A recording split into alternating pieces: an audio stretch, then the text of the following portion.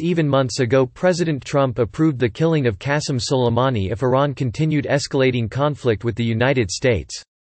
The presidential directive, which came in June, required that Trump approve the final sign-off of an operation to get Soleimani, according to NBC News. There have been a number of options presented to the president over the course of time, a senior administration official said in comments released Monday. The official said it was some time ago when the administration added killing Soleimani as an option to respond against Iran.